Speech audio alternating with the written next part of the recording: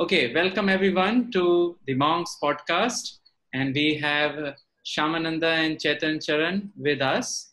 They have decades of experience in sharing spiritual wisdom in contemporary times. And today also we have a very interesting topic with us. And we would like to have them share with us wisdom nuggets, especially in these troubled times. The topic for today is finding inner anchors amidst outer storms.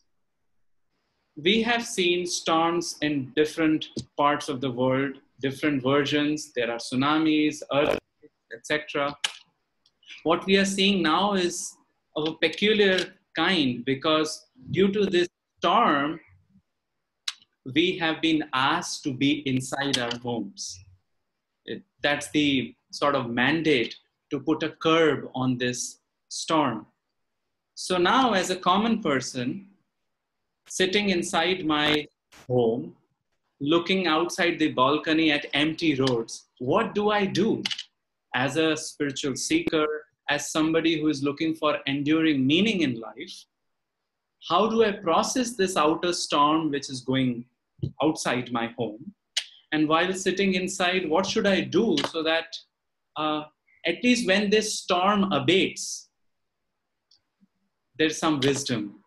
I've added some meaning, and these months, I hope, have not gotten wasted like that. So what you all have to share in this regard? You want to start, Chaman? You can start. Okay. The Bhagavad-Gītā explains that in our existence is three levels. There is the body, the mind, and the spirit. So the spirit is the source of consciousness, and consciousness, you can say this, consciousness comes from the spirit, radiates through the mind to the body, and then it goes outward to the physical world. And usually our consciousness goes toward the things that we are most attached to. So if we come to a room and say we are eager to eat some food, then our first attention might go to the fridge and what is there over there in that. So generally our consciousness is caught at the physical level of reality in various objects depending on what we are attached to. And accordingly we do various activities. Maybe physically go here, travel there, do this and do that. But when the physical level of activities is curtailed, that can become very frustrating because consciousness by nature is dynamic. It wants to explore.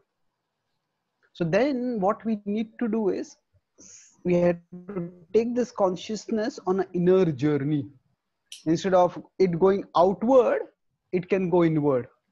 So consciousness going inward is the essence of the spiritual journey. Now, when our consciousness goes inward, often, as I said, there's a spirit, there is the mind, and there's the body. If the consciousness comes at the level of the mind, it goes into fantasy land. So the mind can imagine various things, either good or bad, about the past or the future. And now, of course, with entertainment being a big industry, different people's minds, imaginations can also come up, and we consume data, things digitally, and basically it's either our consciousness gets caught in our mind or in the products of others' mind. So when we are caught at the mental level, that is not necessarily going inward in terms of learning anything meaningful. We need to go beyond the mind and its various moods and fantasies to the level of spirit.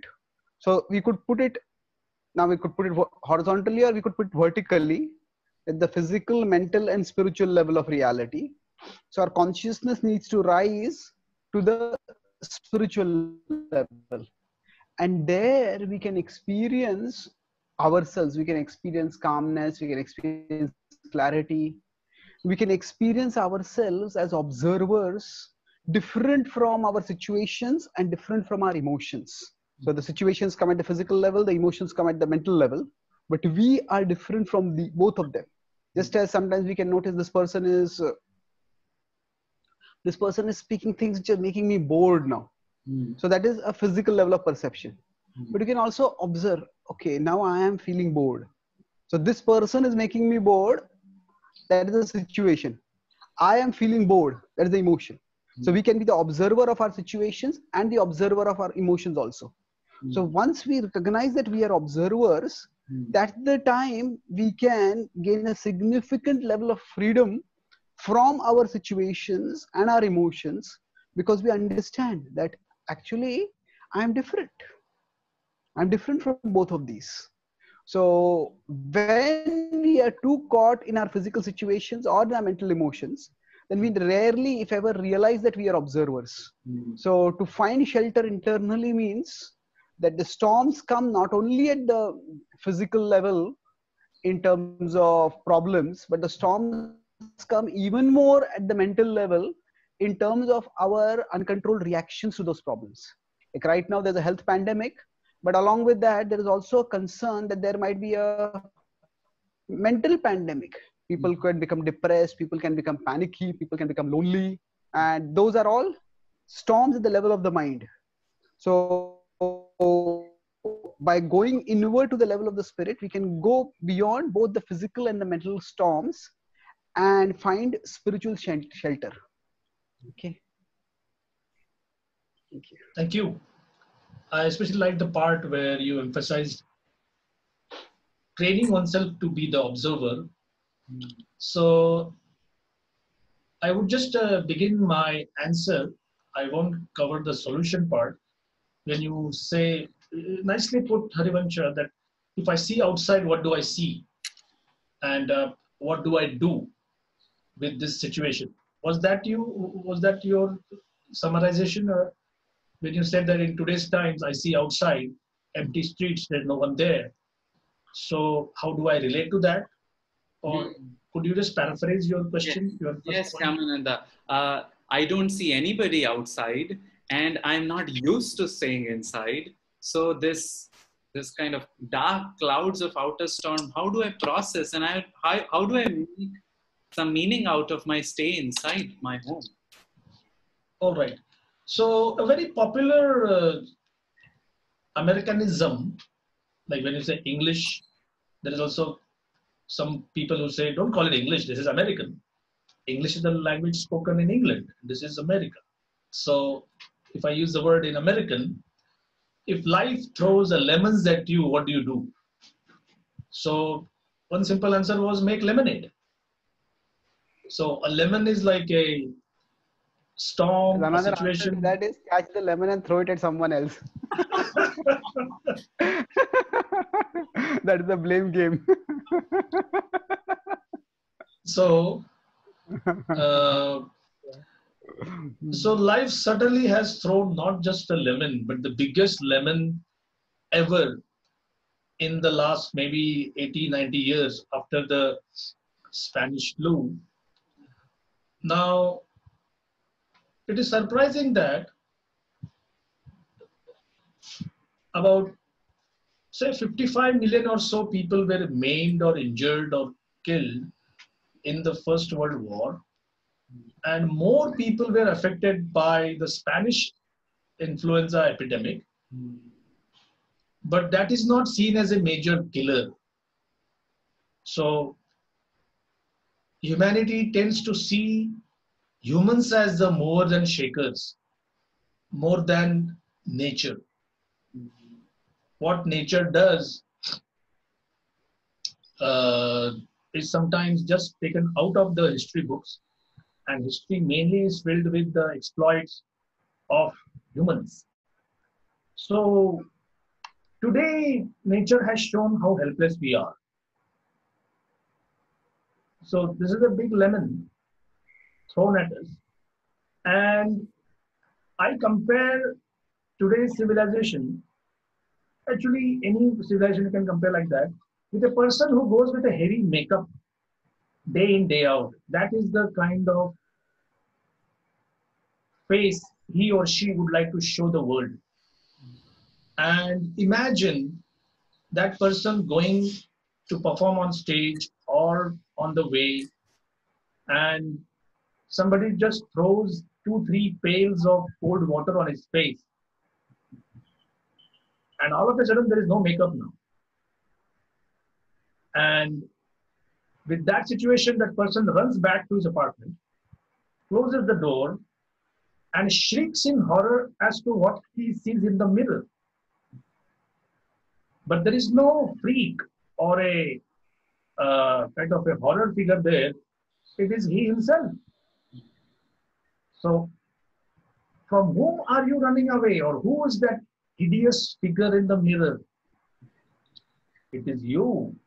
But all these years you harbored, cultivated a kind of a persona which you were not.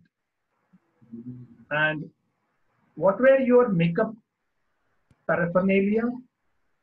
It was gadgets, it was the Facebook likes, it was the so-called popularity, the so-called proliferation of Marvel movies, one after another, raking in $1 billion plus, the kind of exotic vacations, the kind of coupons you got free on the internet, 30% off, 80% off, and you thought life was great. And now you cannot do almost all of these, and you feel as if I am lost. A very popular phrase in one of the greatest bhakti texts, Srimad Bhagavat, is a nashta vittam iva. A person losing his wealth feels, I am lost. Well, he is not lost. So when you look at the grim or kind of desolate scenario outside, it is not the end of the world. But the kind of life you were leading has kind of programmed you into thinking this is the end of the world. If I don't see a new McDonald's breakfast special, if I don't see something discount off on quality shoes, or some jewelry, or some exotic vacation, or a hotel resort available for just $299 for 3 days. So because these are all the layers, it's almost like a Photoshop image of mine with 15 layers of so many things added. So the computer may tell me that this is how I look, but all it needs to remove those layers is just one mouse click. So with a digital click, material nature has just removed all the layers. And now we are told that, now deal with this. So we said, deal with what? This is not me. This is the real you. Welcome to yourself. So now you need to know whether in my life I have anchors. I like this title very much. In this storm, which are the anchors? And suddenly humanity, like a ill-trained deck boy, I'm using a maritime technology term, he just goes on the deck and the captain says, get the anchor. And he says, sorry sir, what do you mean? He said, you don't know what the anchor is? Said, no, never used it even once. So he tells, go down, you see this big strong iron thing and get it up. Hurry up.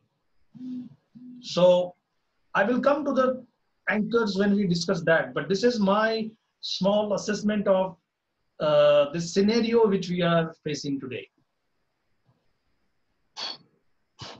Thank you. So nicely put with all the examples. Thank you, Chaitanya, Charan, and Shyamananda.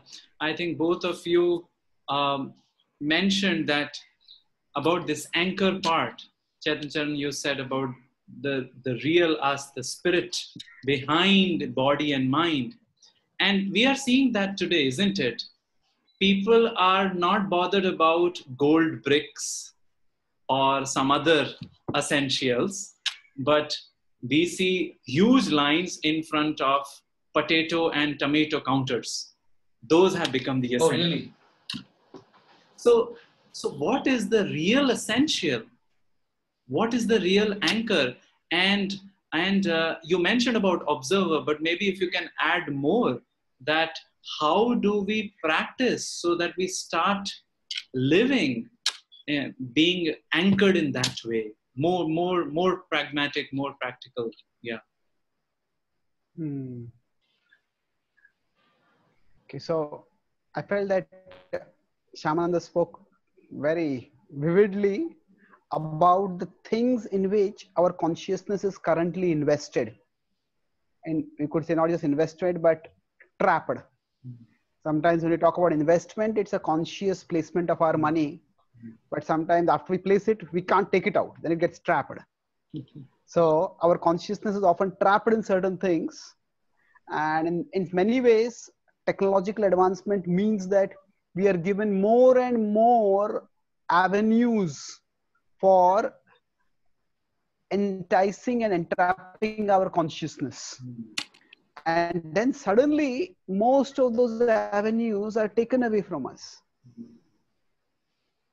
So that's the time when we recognize that, okay, that I have got myself invested so much in these things, but are those things really important for me?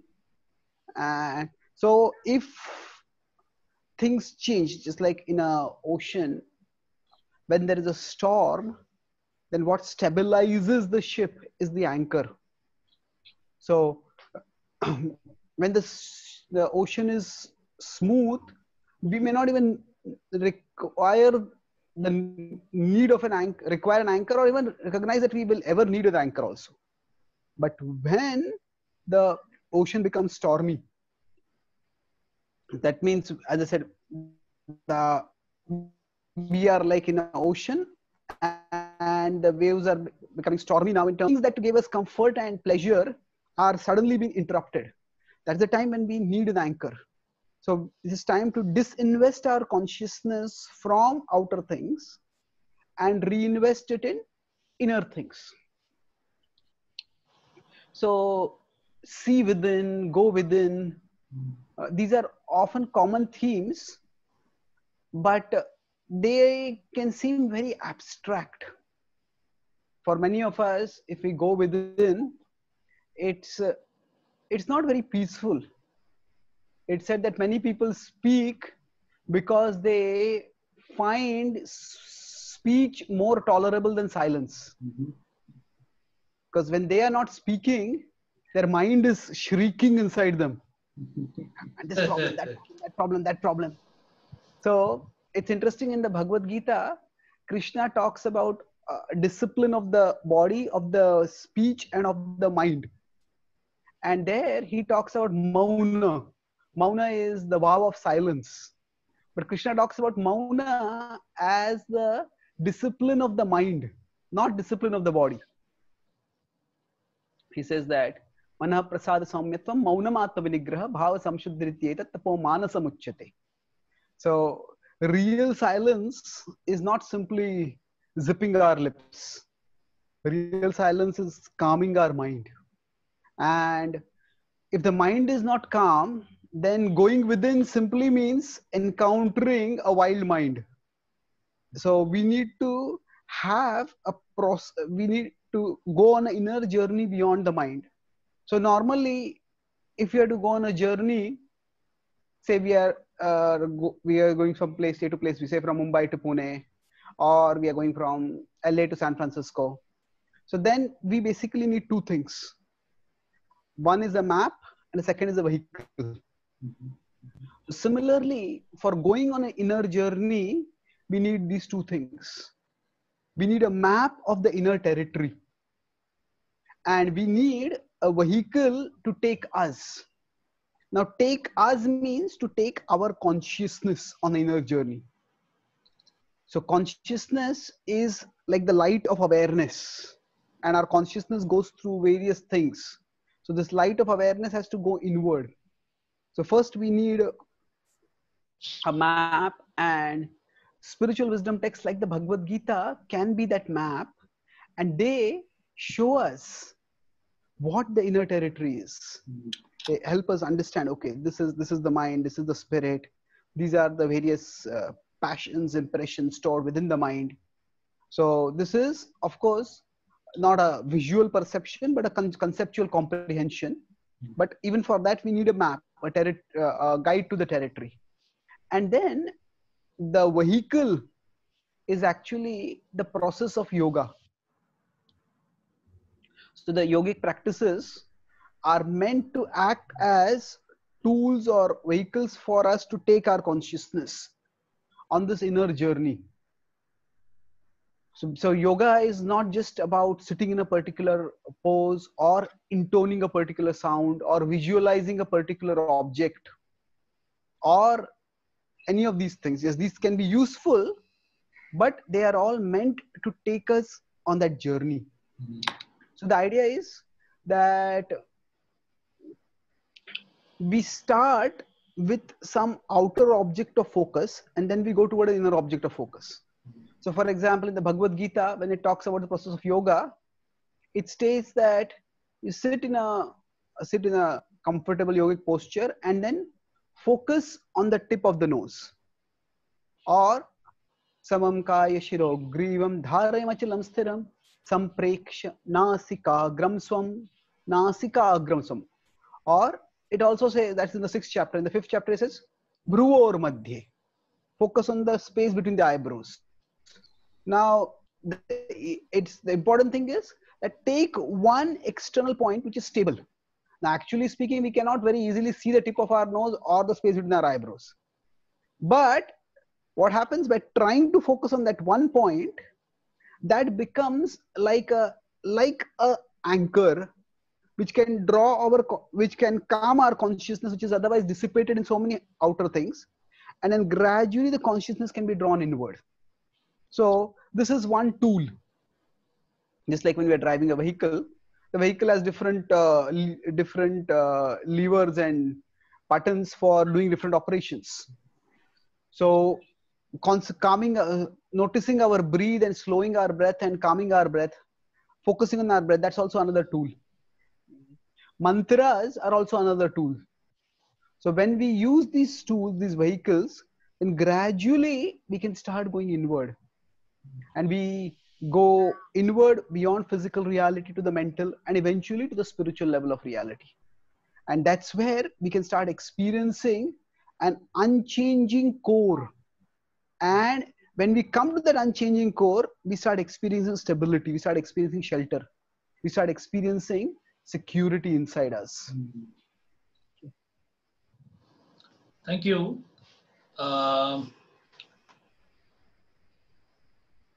I had heard this many years ago and I was quite fascinated by this concept that in life you have to find a center where there is no chaos, because the larger your circle grows, you will find that on the circumference there is too much happening, too much of a chaos. So if you let go of the center, you'll be caught in this turmoil. And heaven forbid, if you are thrown away, then I'm basically an economics student, but if I remember my geometry, a tangent is when that line touches just one point in the circle, right? And the the faster is your speed, the longer are you thrown away. Is it not? If you're whirling at top speed and then you let go of the center, that acceleration will take you far away from the center. So it's like one hand has to be always touching the center. So call it an anchor or call it that particular point which you should never let go. I have these three things. So call it three anchors or three aspects of one anchor. And simply put, it means your daily spiritual regimen, the community with which you align yourself, either physically or in today's times in a virtual way. And third is either your service per se, the physical aspect of service, or service attitude. So these are the three S's. Daily practice is the sadhana, community is the sangha, and service attitude is seva. So almost all transcendental, bona fide transcendental practices have this thing of something which you do daily. It is as much as a piano performer practicing daily. There's a very famous statement by one great pianist that I don't practice for 7 days and I can notice it. I don't practice for 15 days and the audience can notice it. So I need to do something as a daily practice, which is called sadhana. And it is as basic as someone trying to make it big in the 100 meters in the Olympics. He does jogging, swimming, even plays chess. Now, what chess has to do with his 100 meters sprint? But the person says, it helps me, keeps my mind focused. So whatever helps, the goal is to break that 10-second barrier for the 100 meters. So your daily practice in the Bhakti tradition could be your daily japa, private meditation, or your daily reading of the sacred texts, discussion of the sacred texts. So that's the sadhana part. And community, now sometimes there could be a mini storm within these three S's. That also is possible. Like you just don't feel like getting up in the morning. You don't feel like doing that practice. You say, I did for 30 years and it has not worked so far. So what if I lose one day? You know, what more will it, what more kind of damage will happen because of that? So that time you need a reminder, or sometimes the reminder could be just a gentle or a not so gentle kick on the backside, but it is required. So you need a kindled support system. You need someone like you. So when that friend or that fellow pilgrim, there's an arrangement that if you feel down, then call me. And if I feel down, I'll call you. And more than anything, all it needs is someone who cares about you. So that's the daily practice part. In the Sangha, because of this particular age, even though your goal is the same, still there could be disagreements. We are all humans, we are all unique individuals. So even if the goal is the same, there could be disagreements. So it is said that when there is a problem with your daily practice, take help of the community and your core seva attitude. If there's a problem with the community, take shelter of your daily practice and your seva attitude. And if there's a problem with your seva attitude, take shelter of your daily practice and your sangha. So like an equilateral triangle, this particular differently shaped anchor can be of immense help. Wow, this is amazing. The Monks podcast is now podcasting the sutras. Chaitanya Charan maps and vehicle. And Shyamananda, starting with S, gave 3 S's more: sadhana, sangha, and seva. So grateful that you have put it in such a concise manner. I would like to ask, and maybe this could be our last question of the day, something which is closer to your personal practices. I saw you mentioning Bhagavad-Gītā, the book, and also the practice like japa. So would you like to shed more light on how, especially in these times, Bhagavad-Gītā stands out? And I think you mentioned about japa also, mantras also, how those also stand out and they have something tangible to offer to one and all.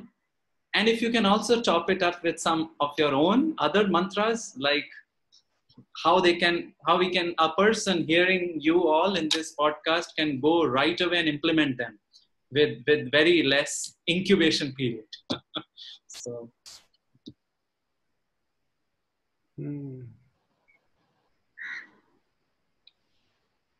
Okay, if I'll connect this with the previous points. I was thinking that I did a somewhat mixing of metaphors, because generally anchor is a nautical metaphor in a ship, but then I talked about a journey with a vehicle and a map. So of course we need a vehicle and a map, we need a ship and a map if you're going on an ocean also. So there are two distinct things over here. One is realizing our ultimate spirituality.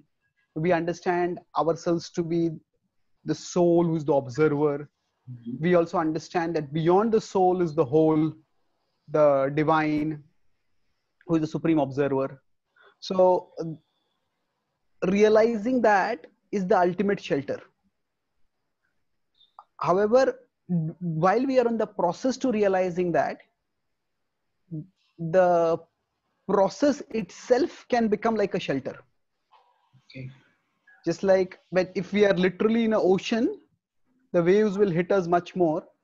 But if we are in a ship, in a sturdy ship, then that can shelter us. If we are in a ship that is well anchored, that can shelter us even more. If we take the ship and reach the land, then we are best anchored. So we could put it that when we have no spiritual understanding or spiritual practices, then we are simply in the ocean. We are at the mercy of whatever waves may come and toss us here, there, and everywhere. But when we gain some spiritual understanding and start having spiritual practices. So if we put sadhana, seva, and sangha, all three as comprising the vehicle, then as comprising the ship, then we get these, all three can shelter us from the stormy waves. Now within these, we may find one of these maybe as the most empowering or enriching or nourishing for us at particular times, and others may not nourish us at that particular time. And which one that will be can vary from situation to situation. Sometimes we may be with people who don't understand us so well. Even sometimes among spiritually minded people, there can be differences of opinion. And the most painful loneliness is not when we are physically alone. It is when we are surrounded by people who don't understand us. So we can sometimes feel not understood and we can be lonely. Maybe that is the time when we need to turn towards our service, or we need to turn towards our sadhana, and we get that as our anchor. So the ship, when it is anchored, it is much stabler. So we have our practices and they themselves are like the ship for us. But within those practices, some practice helps us become stabler, and that can become our anchor.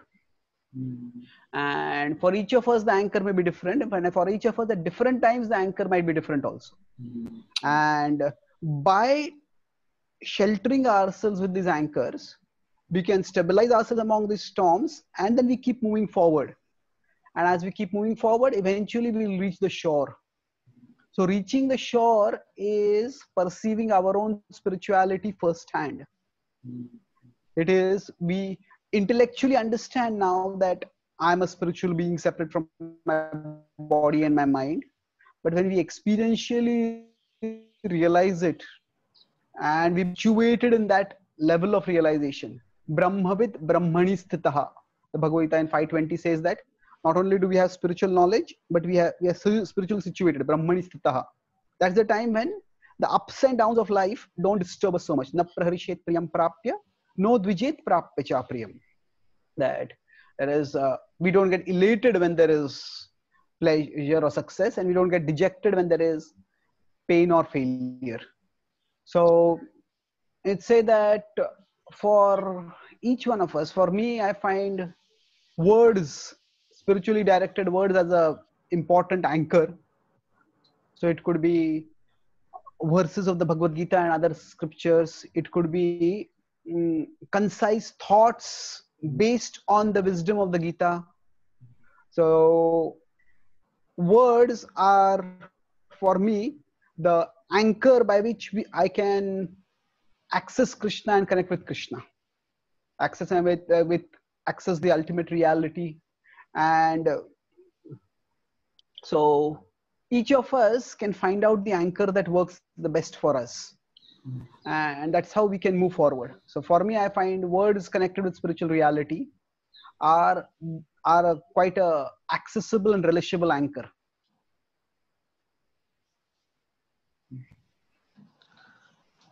Thank you. That was very, very nice. I would say that to conclude, we have these three S's: your daily practice, your community, and your own core, which is your service attitude. Seeing the example of previous greats and how they went through their own crises. Just to give an example, I was reading about Abraham Lincoln. Now, he was a political figure, and during the course of his life, he also got some kind of a pox. There is smallpox, but there are other varieties of pox, and which are also viral fevers. So he brushed it off by saying, I don't think it will disfigure me any more than what I am now. Okay. So today, from today's political leaders' point of view, such kind of like rock hard steadiness is certainly could be seen as worshipable. So when I read the biographies of great bhakti yogis who are stalwarts in wisdom as well as practice, so that kind of solidifies for example, the daily practice. I read that the great founder of the Gaudiya Math, Srimad Bhakti Siddhanta Saraswati, he took a vow of a daily regimen of private meditation, japa, and it was 1 billion names. That was the sankalpa, that was the target. And he had a small thatched hut, and when it would rain, he didn't even bother to mend it or repair it. He just took an umbrella in the left hand, and with the right hand he did it. So this kind of a dedication to one's personal practice.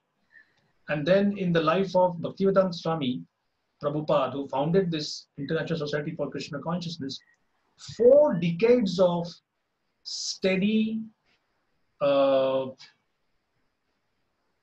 of preparation for launching a worldwide effort, which itself is a novelty, which was never done before with this gusto, with this enthusiasm, and with this urgency. So, as they say, when you see a flower vase and it says unbreakable, the very first urge is to dash it to the ground, isn't it? To just see whether it is unbreakable or not. and if someone says it is unbreakable till you don't drop it, then we know there is something wrong. So when it says that somebody is a sage of steady mind or a steady character, it means that this is a ship which has weathered a lot of storm. It means a real storm. It was not a CGI thing. It was not a computer generated interface where you could just put a wooden ship on a green screen of lot of storms and everything happening. It's a real thing. So similarly, we also are being put through this. Help is there.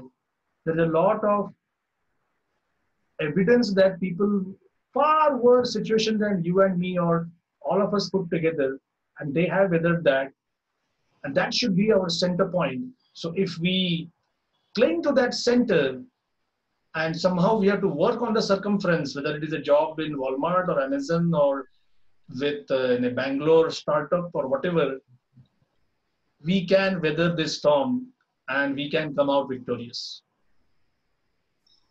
Very nice, very nice. Our spirituality does not promise us a stormless sea, but it can provide us an unsinkable ship. Yes. Oh, Very nice. thank you. Very nice. So I think we are almost towards the end of our fantastic Yes. podcast. And if you will allow me to put an effort to do some summary in terms Please, of please. so S for summary, and I will have many S's for the yardstick, the milestones, whatever you call, inspired by both of you, sadhana, seva, and you were telling about unsinkable ship. So the first level is a stormy sea, and that's our usual status when it is uncontrollable. Our mind is going through much more stormy phenomenon than the outer storms, right? And then we try to put a sturdy ship, again two S's, and that sturdy ship is comprising of sadhana, seva, and sangha. Within them, we have an anchor, which could be a particular expression of sadhana, sangha, or seva, which acts as an anchor for the ship. And finally, when that journey has been taken, as Shyamananda said, storms of the stormy sea will come, but now we have a sturdy ship, we'll reach shore. And that shore is our real anchor, our real happiness. And then looking back, what would be the compass to make sure that the stormy sea is navigated by the sturdy ship to come to a shore is the shoulders, or I would say that the stalwarts, right? Following the stalwarts. So another, so we have many S's here. So That's clever. I'm very grateful. It's such a wonderful discussion today, and I'm sure You can add one more S. Yes. Scripture can be the map. Scripture can be the map. Yes, the compass stalwart, scripture is the map. Yes. Wonderful. Good summary. Okay, so I think we call it a day today here. Thank you very much. Thank you. Thank you. Very nice, and looking forward to having you all in our podcast next time. Take care. Be safe. Thank you.